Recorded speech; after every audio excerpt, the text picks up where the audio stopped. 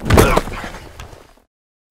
everybody, welcome into the Lettermen Lounge. This is Lettermen Live. It's Roosters. It's a fun, casual joint. This is a fun, casual conversation. Spring camp is over. The spring game was Saturday. A lot to discuss as Ohio State heads into the summer offseason. That's Justin Zwick, Nicole Cox, and Bobby Carpenter. I am Austin Ward. What do we think, Bob? That was a pretty nice little Saturday afternoon. It was. Checked a lot of boxes. The quarterbacks, I think that everybody was looking at. You saw them all come in there. McCord, Stroud, Miller. All of them looked like they belonged. Some varying levels of performance, but it wasn't like you said they're like, oh gosh, like burying balls in the dirt, looked disheveled, like they couldn't lead an offense. I mean, the worst part was Miller leading, a nice drive and then throwing a pick in the red zone. I mean, everyone else handled themselves pretty well. You got to see some flashes of those young receivers who looked tremendous.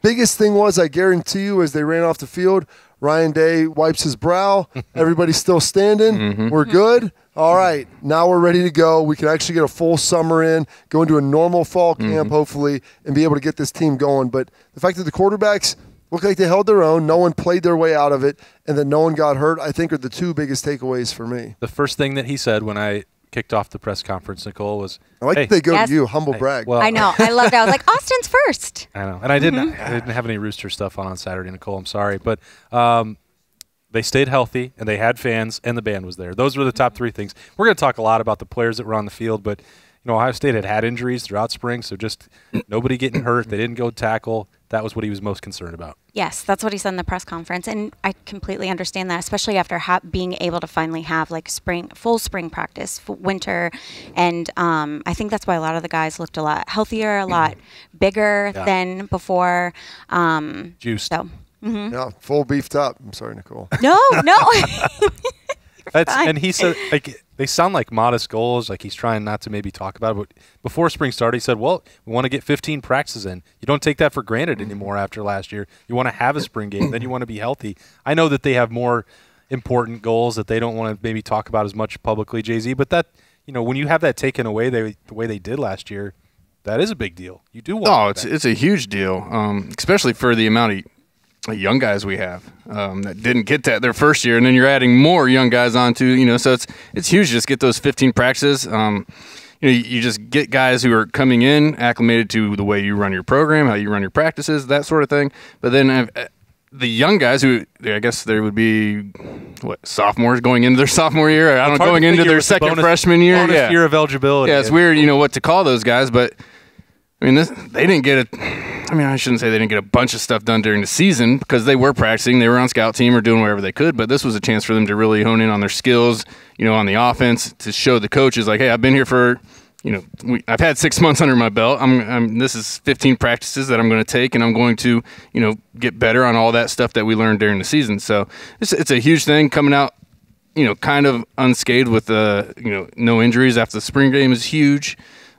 Just a great day all around. I was there. It was great seeing people walk into the stadium. Beautiful new court step on. It was, finally. After all these months, almost a year and a half, I finally got a Lettermen Row. It's sort of like getting your black stripe. Gosh, it took a long time. I promise you're getting here at Lettermen Live when you put it like that, Austin, this long, I feel bad about my performance. Well, here on Lettermen. Sometimes you have to make sure that they earn it. You don't want them to get too carried away. I get it. You've actually already been in a lot of pressure situations, so it's just like the black stripe. It doesn't really mean anything. Anyway, we're going to talk a lot more about the quarterbacks and receivers that Bob mentioned. We'll talk about the defense as we go along. Right now, we're going to talk about Jay-Z's favorite, fried pickles. Yes. Appetizer Tuesday. Yes. Patio is open. There's people out there. Kind of lie that there's going to be maybe snow accumulation this week. I don't believe that's It's Ohio, possible. guys. It's Ohio. It just happens. It'll be fine. It's going to happen, and then hopefully it'll be the last of it. But Roosters is open late again. Appetizer Tuesday's coming up. What else is going on here, Nicole? Just give us the details. We're just excited. It's a beautiful day out, and we're just excited to be open. And it just feels, like after the game on Saturday, I've heard from so many people that the band being there was like, it just gave a piece of normalcy, not only to have the fans, but the band as well, which is, that's a big deal. So I think that started all of our week off great.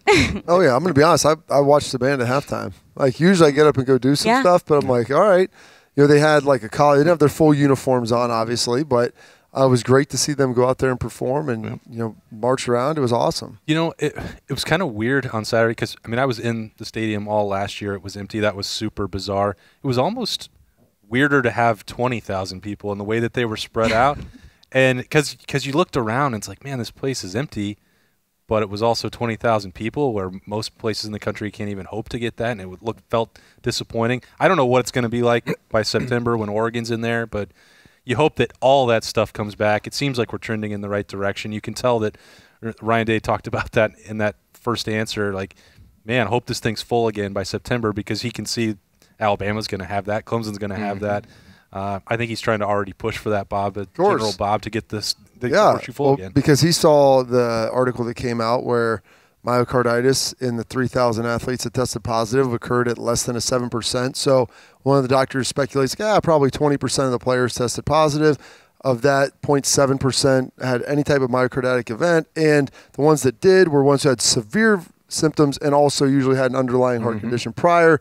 So it's like, we don't even need to test these guys anymore. What are we doing? Because I'm like, 20% times 0.7%.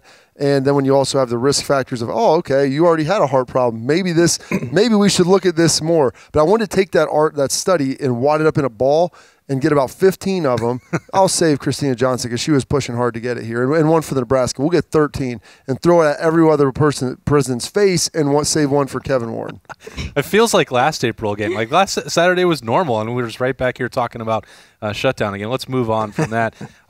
So Buckeye leaves. Nicole, I know the notebook is full. You're going to start, okay? Yes, that's fine. I think the freshmen players, it was so exciting getting to see them, and I think they really showed everyone what they can do, especially, Travion Henderson and Jack Sawyer. Jack Sawyer, he had 5 sacks as the defensive end, and just because they didn't do a lot of running in the game, but, he's that 5-star freshman from Pickerington, so it was really great, and as I was studying for today, I kept hearing his name over and over again in the press conference, and, even Zach Harrison. Yeah. He even said he's legit. Everybody kept asking about him. So he definitely stands out, and I guess I'm giving my Buckeye leaf to one of the obvious people, but yeah. Well, that's why you go first. Okay, you laid to it. It's about performance. So, he's obvious because he had a good game. Yeah. So, right there, Nicole, you're right in line. He had a good game. Bob, who you got? So I've kicked this around a little bit, trying to figure out, there's a multitude of receivers that you could go with, whether it's Emeka Ibuka, whether, Starvin Marvin Jr. out there playing well. Even some of the older 3 guys, outside of J-Mo Williams dropping his first attempt, and then next thing you know, he plays pretty well after that. Yep. I'm going to give it to Kyle McCord because I think coming in, he had probably the lowest expectations of anybody. And when you come out there and you run the play action, he sees the free safety jump down low and you know what? We're going downtown first play. We're going for it. You got to think should be a senior in high school. You're in the shoe, and granted there aren't the fans there, and it's just the spring game. Still the shoe though. But it's still the shoe, and there were still fans and the band. You're still playing against other guys that are on scholarship. Pretty good secondary.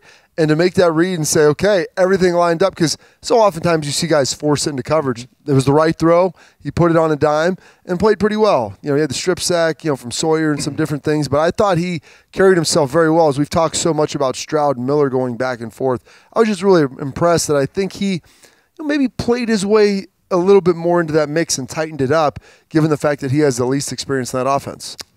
Yeah.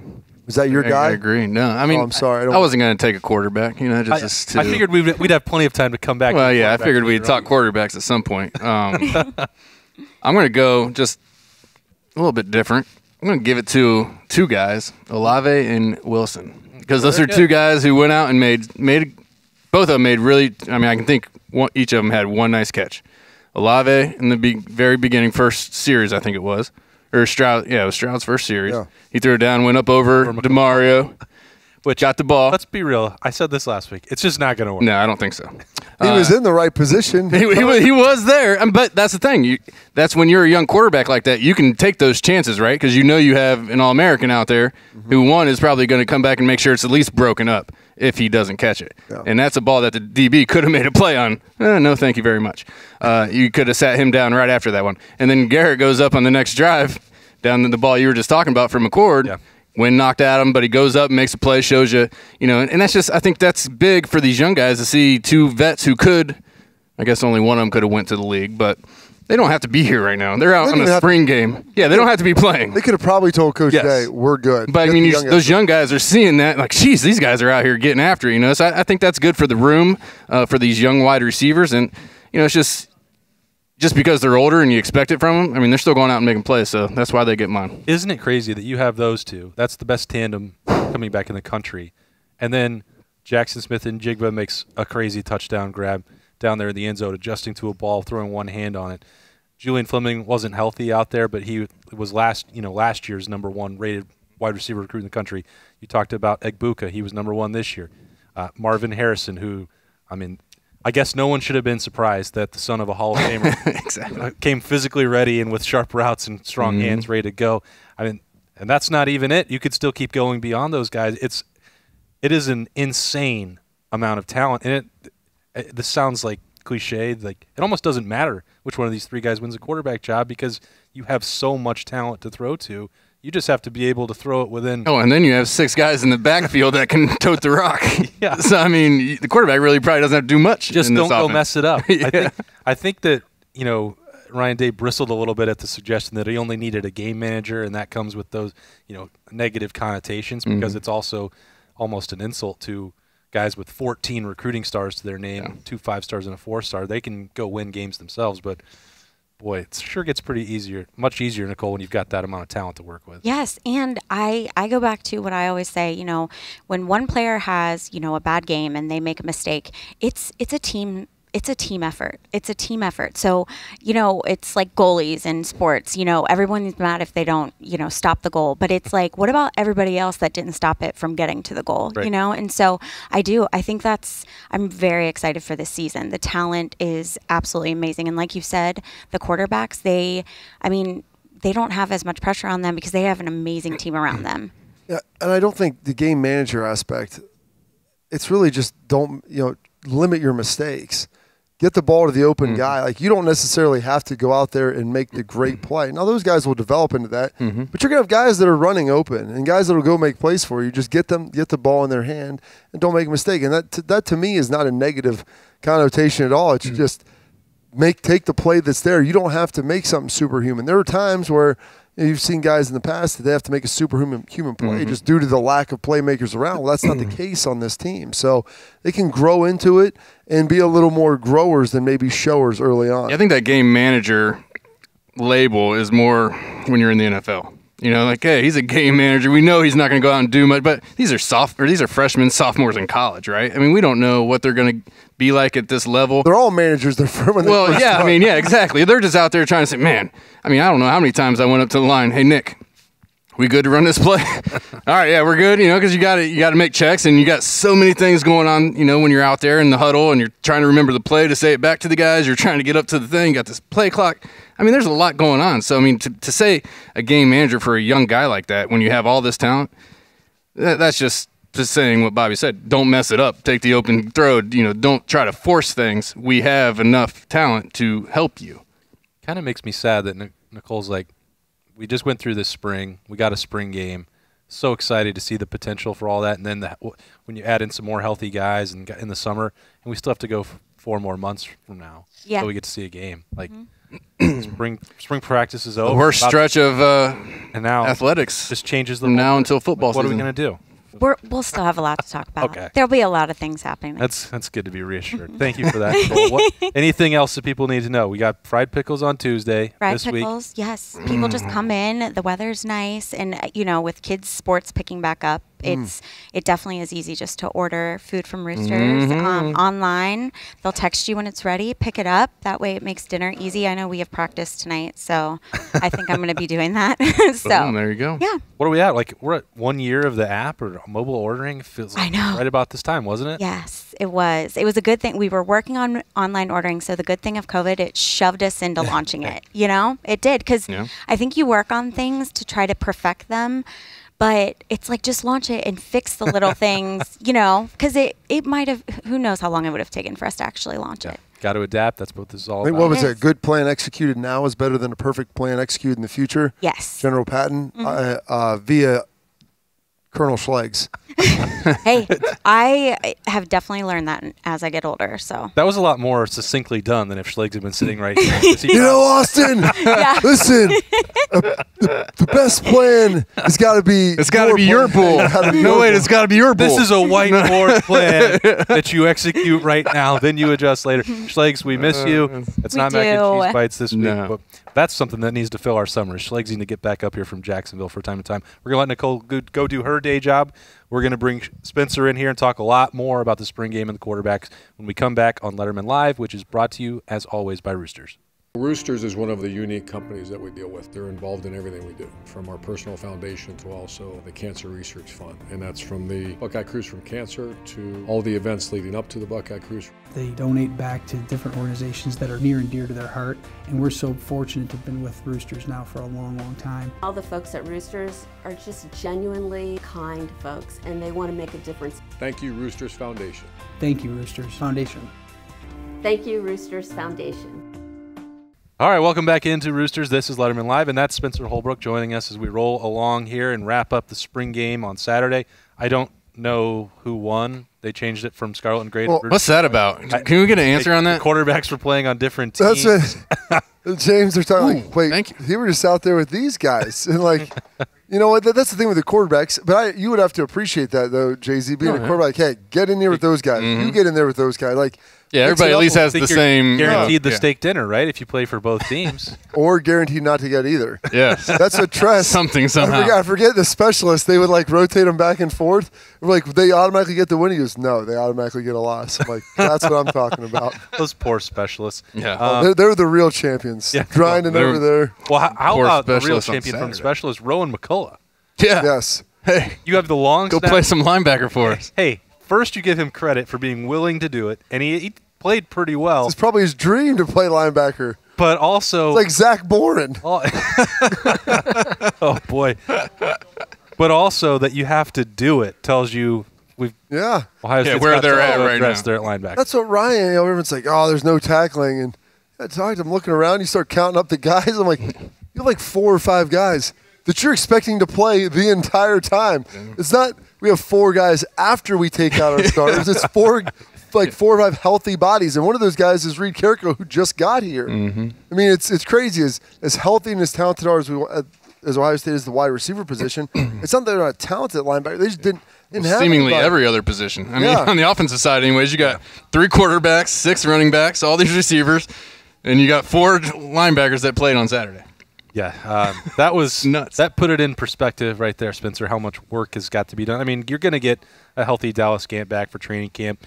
Not sure exact timeline on Mitchell Melton, but, I mean, Ohio State was always going to need to get some experience out of the transfer portal, but Saturday was a clear reminder of the urgency for that. Yeah, and you remember that Ryan Day said that Mitchell Melton's was a long-term injury, and you wondered, the severity of that and where things go from there. But that just all eyes just immediately need to shift from watching 4 linebackers warm up before the spring game immediately to the transfer portal and what's there and what's available. And I think this is the 5th straight show we've said Henry to O now. But I still don't know how to say it, but I think I have it. I read I it have tutu right. this morning.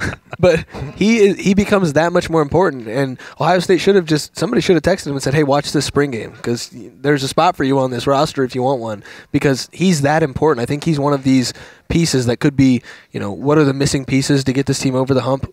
An all-SEC linebacker could be that guy that could help them that much. We're talking about an SEC linebacker coming to Ohio State to play next year. I mean, Think about that when we were in school. Like, you were stuck there. Yeah, I mean, you probably had 1 or 2 guys transfer in. I mean, it's kind of like bringing in Anthony Schlegel. When you need to get something, you go portal shopping. Schlegels might be the guy to talk about. I mean, his escape from the Air Force Academy might be like Escape from Saigon. It might be one of the great stories never told. Pre-portal. Pre-portal. He did that the old-fashioned way, crawling under a barbed wire fence, digging his hole out, gnawed his arm off out of the trap to get out of there. Is that how it was? Basically. That's 220 demerits. Well, yeah, I thought they might have said, hey, you got too many of these. That's that legendary toughness. Spencer, did you have somebody that we didn't name for a Buckeye leave that you want to shine that spotlight on? I'm going to take Ryan Watts. The secondary is also an area where I think Ohio State could have used a good spring, and Ohio State did not have a good spring. When you take out Cameron Brown, who was never going to be in the spring, and then you take out Seven Banks, and then some of the guys that you wish you had on campus already as early enrollees aren't there yet. J.K. Johnson and Jordan Hancock can be contributors early, but I think Ryan. We're in the stands on Saturday, by the way, but. Yeah, but they weren't allowed to talk to anybody, but that's a different story. But Ryan Watts is a guy who looked pretty confident in coverage. He got more comfortable being able to play in the horseshoe in front of some fans. He didn't get to do that at all last year, and he really got very little reps with the amount of either blowouts, lack thereof, or just the amount of games that Ohio State had. And so I think Ryan Watts, if he can continue to get some confidence, the interception was big for him. I think he gets a Buckeye leaf from me. Ryan Watts is like 6'7", playing corner. He looks like Kevin Durant out there. He's got those pterodactyl arms, man. It's crazy. Like, I know we like tall corners here, but the first time I saw him when he came in, I'm like, is this guy like a underdeveloped like outside backer? Because he's like, I mean, he's almost my height and he's long. Like, I mean, high hips, runs really well. The question is, can he bend and stick in coverage enough against maybe guys that are a little smaller with short range quickness? And he did a great job. I mean, he was on Garrett Wilson there, and I thought he played pretty well. But also Legend Cavalos didn't play, who's had a pretty good spring. I mean, there's just Court Williams, a.k.a. Jailhouse, his nickname that I read on his recruiting report when they came in. But those guys physically look good. You just hope that this summer, and this is the thing that we can get into a little bit, Austin, because I know that you've got your ear to the track when it comes to the Big Ten. And really NCAA, Mark Emmert, I guarantee you, is diligently working on this as we speak. He's the hardest working man in America, earns his salary every single day. But is his makeup person. Yeah, exactly. But he to figure out if they try to expand like off-season contact with the coaches to say, hey, we had this disjointed stuff as things begin to open up. Mm-hmm. Can we do a couple of like lack of a better term, like OTA days like they do in the NFL where – hey, you come in here, we get 4 hours or something, or 2 hours on field, 2 hour meeting. Because really, the summer's when they're the least busy anyway. The schedule is so ridiculous with how it's flipped. Like the guys all stay here. I think that's the key that you're mentioning there, right, Bob? Is that it's changed a lot since even you guys were around, where everyone is on campus working out the whole time. Not saying that you guys weren't, that you didn't do it, but it was technically voluntary. You could. There was like one or two guys that would still kind of leave. Through the mid-'90s, that's when it all kind of shifted. But, yeah. There's been more realization and more coaches pushing, for that activity because of what you're talking about, the quote-unquote voluntary. You might as well let the NCAA have some oversight or put some restrictions on it because otherwise, Michigan's dealt with that problem on their own with how much you're going to count and how much you don't count. But you'd rather have the coaches – they've slowly allowed them to do more stuff, like without a football, or go out and run some drills in the summer or do some meetings. But what's the harm in it to let them do a little bit more? You'll be ruining these kids. So take away from their academic experience, Austin. So they can't work a part-time job. These are intercollegiate student athletes. The integrity of the game, Austin. Integrity of the game. Out of an abundance of caution and care. That's a great point. You do have to be safe. Myocarditis is real.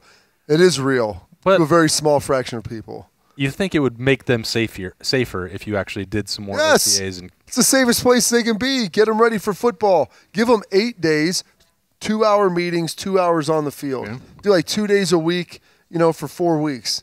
As opposed to Jay-Z having to sit there and text all the receivers and be like, well, yeah, that's just what you can. That was our summer program, right? We'd have lifting in the morning, running, and then it'd be, hey, we're meeting back here at 5, 6 o'clock, 7-on-7. Guys who would show up.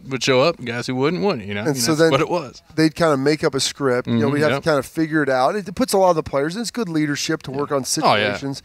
But then you have arguments about this and that, and what penalties were being called.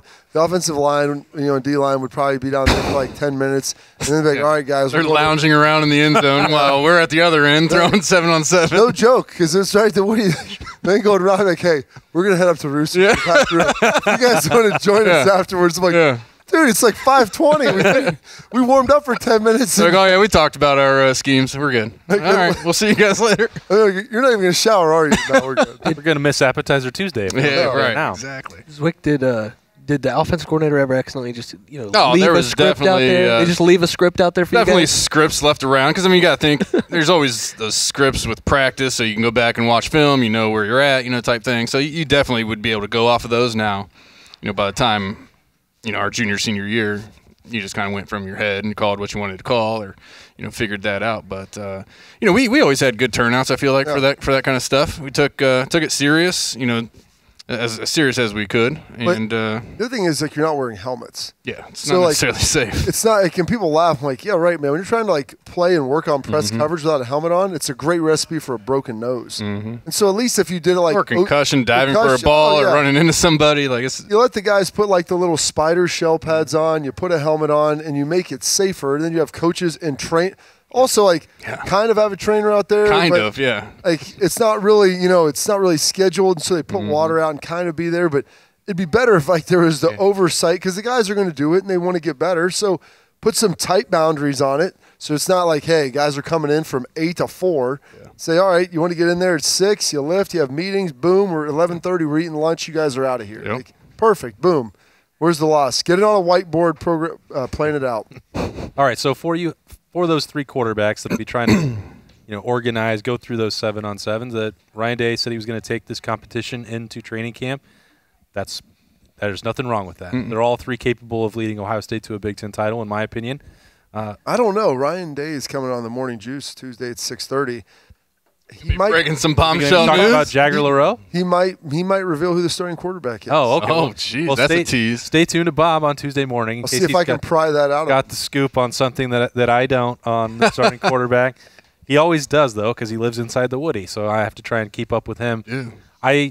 My guess. No one outscoops him, man. He's like Ben and Jerry's over there. I think giving away their ice cream for free now. I think you guys can disagree with me if you want, but I think that we know how this competition is going to end. It's still competitive. It's tight. All 3 are very good. But C.J. Stroud was the backup last year. He had the lead going to the front drills at the start of March. He stayed there for the 3 open practices, and then he had a performance that did nothing to take away from being that guy on Saturday.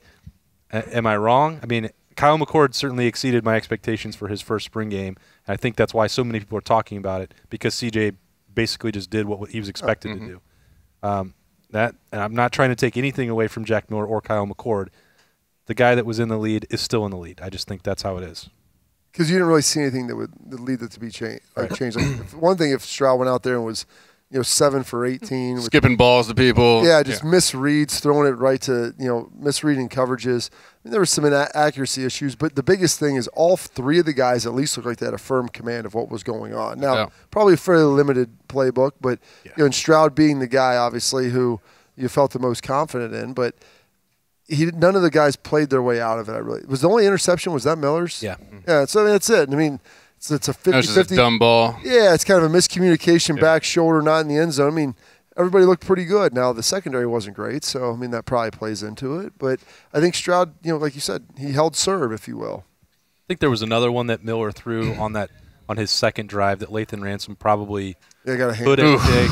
And that would have really been. That would have been in pick 6. Yeah, so that's those stuck with me. But again, I have to be reminded of this just like everybody else, that it was one practice. It was not a live practice compared to what happened the week before. So we can't make definitive judgments on it. But the one guy that was supposed to be the best had a nice day. I thought that throw, Jay-Z, you can tell me it's that Justin Fields play, the rollout and Olave gets we've seen that how many times, right? You have to be able to operate that play, and C.J. Stroud did that. Yeah, I think I came away walking from the stadium. I texted my buddies who knew I was there, and I said Stroud, McCord. And that's just kind of how I walked away. It was one day, one practice. I mean, I thought CJ did a lot of great things, threw the ball nice, made some good reads. I saw little things of, which aren't anything big, but helping guys up off the pile, carrying out his fakes, getting, doing all that sort of thing. I grew up a big Peyton Manning fan, so that's big stuff to a quarterback, to me. And he didn't do it all the time, but he did it some, and I noticed that. He threw good balls. Jack Miller, I thought he had a lot of confidence. That ball we were just talking about, that was a long throw to the sideline from the other hash. Yeah. Almost got there. He had the confidence to do it. He knew he had to go up over top of a guy coming underneath. He just didn't get enough on it. There's another one. He did a nice job moving somebody, came back for the dig, threw it behind him. It's just a couple of those things is probably why I didn't feel so strong about him coming out of the day. I think he got to throw the ball a little bit more too, but I thought Kyle just came out that first ball we talked about earlier. I mean, for a freshman coming in, hey.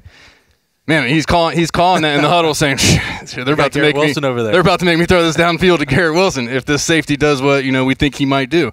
And that it wasn't a come down hard. It was he peeked at the crosser and he knew right then I got to let it fly, and he did and put the ball on him. So I thought he played good for a freshman. I thought he came out strong. I thought all three showed confidence, but I thought those two guys probably would be how I felt it would shake out come fall. I think part of what I saw was it seemed like they let all the guys go to their strengths first, because Kyle McCord is a big arm who likes to throw the ball downfield. You saw that throughout his high school career, and so the first play they let him throw the ball down the field. Jack Miller and C.J. Stroud, they kind of worked them into their system the way that those two kind of like to operate as we know them a little bit. Loop them up a little bit. Yeah, you kind of just get their confidence going. Bluff it. Yeah, I'm sure that deep ball probably wasn't supposed to be a deep ball, and they might have been thinking that crosser or somebody on the sideline. I was surprised. I'm guessing your first throw in the shoe, and you're gonna. I'm guessing that he took that shot, saying, "Oh, I got him. I'm going to do it. I'm going for it." And he did have a smile right after that throw, so you could tell that he was kind of feeling himself. Mm-hmm. First throw in the horseshoe, he completes a deep ball. But the throw that I just kept going back to, and I was rewatching the game a couple times. C.J. Stroud had somebody right in his face up the middle, and he knew he wasn't going to get hit, but he delivered it across the middle. He did get hit. He did get hit, I think. Yeah, I remember that play. Yeah, maybe he did get knocked down. He got bumped. And he still completed the ball across the middle. Yep. It looked like one of those, even more, I think, than the rollout did, one of those Justin Fields where he's in the pocket, he knows he's going to get knocked down, he still delivers the ball over the middle, and you just saw the confidence come out of him from there, and you could tell. This is a guy who kind of just gets it, and I think that's what the throw that sticks with me the most. And I felt like the opposite thing happened to Jack Miller with the pick and then the throw to Ransom. From the rest of the day, it just seemed like he's going to take the check down and be cautious, and that's why you don't want to put too much stock in one day. But I don't know that, and I'm not as qualified maybe to analyze it as you guys are, but it just looked like he was that confidence was gone for the day.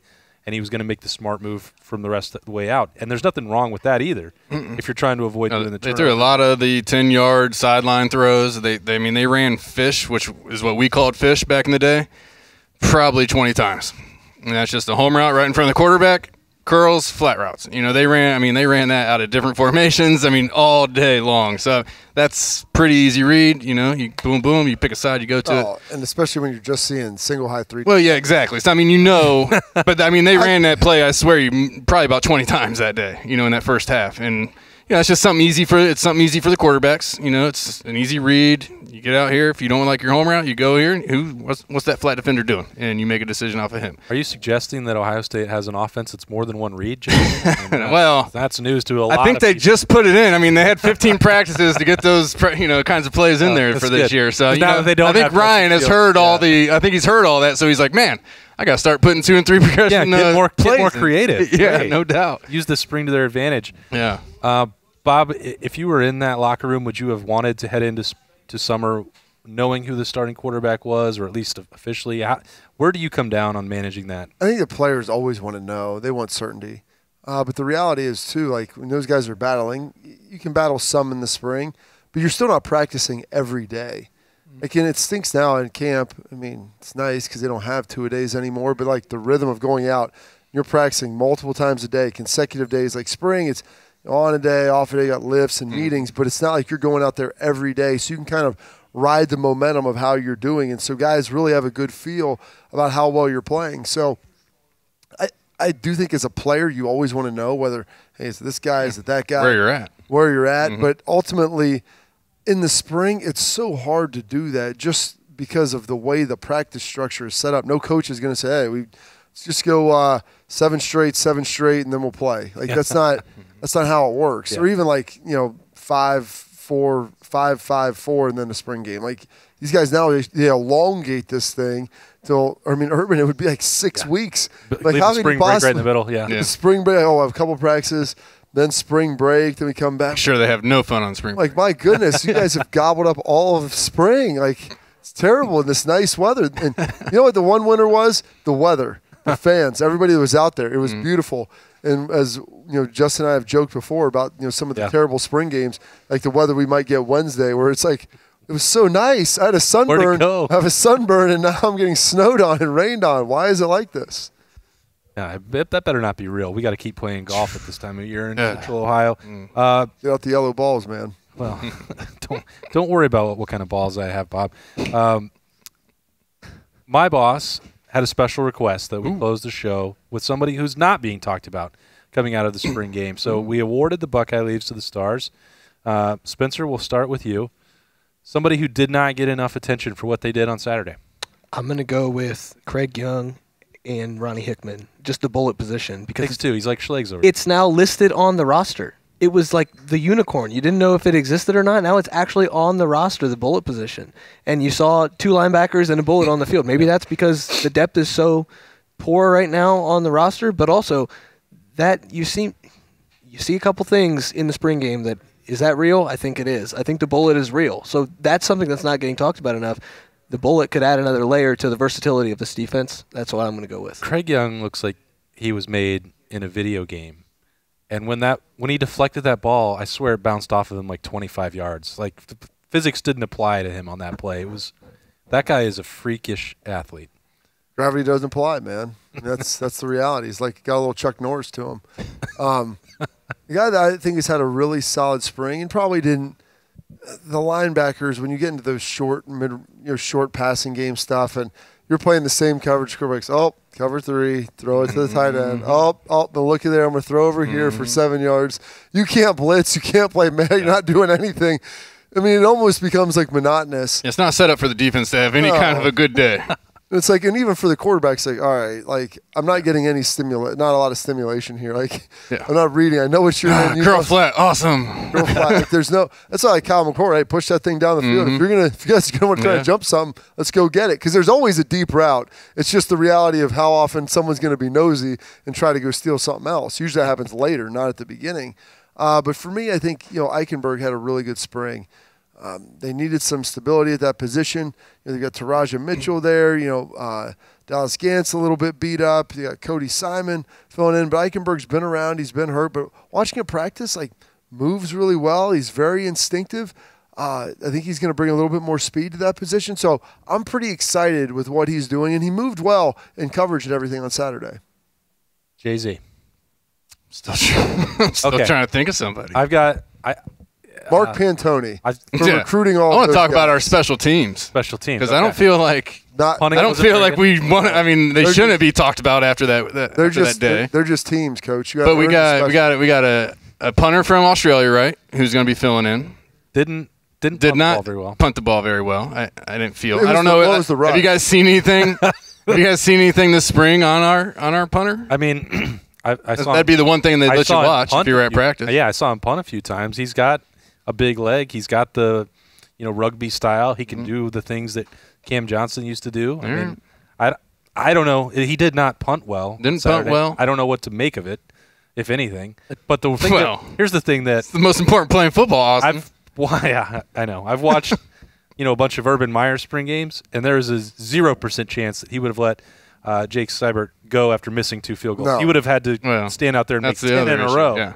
And they just like, and then he might have got a water bottle and started spraying him. He would have been standing right behind him, right next to him, and you're going to keep going. You're not ending on a miss. They would have stood there and kicked probably 20. Did he make one or miss 2? I think he was just 0 for 2, 0 right? for 2. Yeah. Those are 2 areas we're not talking about, and we need to be talking about them. Okay, well, got to get those guys ready to run. They were supposed. Will was looking for silver linings, and you're just bringing the heat about. We didn't mention it. Here's what you're looking for, Austin. I know that's how I know you're a Tressel guy. A mistake-free, opportunistic offense. Yes. A relentless defense and superior special units. Is there a manual that I can refer to? There might be. I'll bring it in next week. Okay. I read it every night before I go to bed. You know what? And also, remember who you are. Give thanks and worship. Contact your loved ones. If you couldn't be here today at the Lettermen Lounge. That's great advice. Two guys that I will name to take a page out of that book. Noah Potter, didn't maybe make a ton of plays. He's out there a lot, though. He's out there a lot, and he's really bulked up, Bob. I'm not sure what Mickey Marotti's been doing with him, but he's up around 270 pounds, I believe, right now. Did they move him inside? Yeah, he's making the move. So he's making it. And I think that's a really good move for him. We've talked about guys throughout camp who, G. Scott, that will work. Demario, I don't think that will work. But this is one that I think could for Noah Potter. Think about some of those guys that Larry Johnson has used with, they come in as defensive ends. They've add on some weight, get stronger, slide inside, use their pass rush and their speed to really change things at 3 technique. That could be huge. Could be a pretty effective move for him. And then Cameron Martinez, who you find the right spot for him. I think that slot corner, whatever role you want to call that. He's got to beat out Demario first. Well, and here's the thing. Like, Demario may be able to do something at slot corner. I'm not optimistic about it. But when he lined up on that first play outside and he's one-on-one against Garrett Wilson or one-on-one on Chris Olave, you got no chance. Well, there's a lot of DBs in the Big Ten that have no chance when you're lining up against those two guys. Yeah, and that's fair. I don't want to pile on him, but that just can't happen. It's like Liam Neeson. He might start for Michigan, though. Michigan does need help. They don't have any. They're on the transfer portal. Do they even have cornerbacks at Michigan? Well, they didn't have spring camp, so. They did. I don't know. Whatever. I think that Cameron Martinez has the athleticism to help in the secondary. And, hey, Demario is very athletic, but I don't think he's at this point in time, they just need some bodies back there that can make it through practices, right? I need guys that played football. I need guys. Give me some guys. That was my Mel Tucker impersonation. Yeah. We're getting all the throwbacks to the mid-2000s right here. That's when I'm losing control of the show like that, it means it's time to wrap up Lettermen Live. Appreciate Nicole Cox, as always, and Roosters for having us. That's Spencer Holbrook, Justin Zwick, and Bobby Carpenter. We'll be back here every Monday as we get through this long off season. We're going to talk a lot more probably about the spring game and a lot more about the quarterbacks until we get to September. Till then, we'll see you next Monday. Come here on Tuesday to get these fried pickles. Jay-Z leaves some for you. Oh, yeah. Appetizer Tuesday at Roosters. This has been Lettermen Live. We'll see you next week.